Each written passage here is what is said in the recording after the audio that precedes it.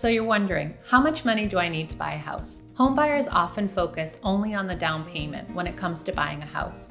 But you'll also have your loan fees, homeowner's insurance, your title fees, attorney fees, all of that you'll need to bring to the table at closing. But it's what you need outside of the closing is what can be overlooked.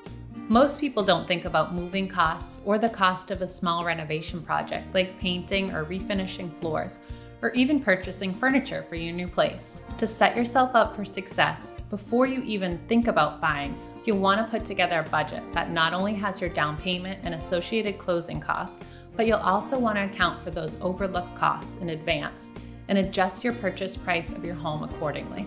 I hope this was helpful to you. If you'd like to have a conversation about buying a home or have any other real estate questions, don't hesitate to reach out or follow me for more useful real estate tips.